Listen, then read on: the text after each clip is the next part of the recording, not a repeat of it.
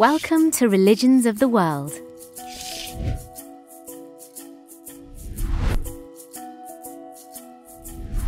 Sikhism, the religion of Sikhs. Sikhs follow a religion that was started in India over 500 years ago by a man called Guru Nanak. He taught that everyone could find God in their own lives.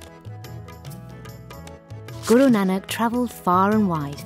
He visited many places and met many people, spreading messages of kindness and peace. The Guru's teachings are all collected in the Sikh holy scriptures, the Guru Granth Sahib. Guru Nanak features in many Sikh stories. One of the most famous stories is the Sikh story of the milk and the jasmine flower. While travelling through India, Guru Nanak arrived at a city with his good friend Mardana. The holy men of the city had promised to be good, but had been greedy and unkind to the people in the city. They were frightened by the Guru's kindness, and they didn't want him to come into their city. They sent a messenger carrying a bowl full of milk to greet the Guru. "The bowl of milk is full," said the messenger, "just like the city. There is no room for you or your friend." Guru Nanak picked a jasmine flower and gently floated it on top of the milk in the bowl. Not a drop of milk spilt, showing that there was more room in the bowl. "There is always room in the world for more holiness," said Guru Nanak. The holy people of the city realized they were wrong and welcomed Guru Nanak and his friend into the city. Another story about Guru Nanak and his teaching is the Sikh story of Duni Chand and the silver needle. Guru Nanak arrived at another city and he was welcomed in by the people. A very rich man named Duni Chand held a feast in honour of Guru Nanak. Welcome.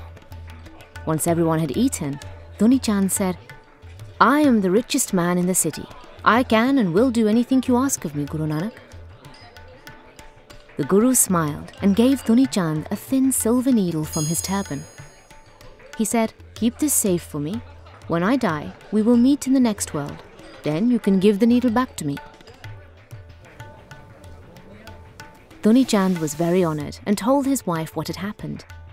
His wife laughed at him. She said, "It is impossible to do that.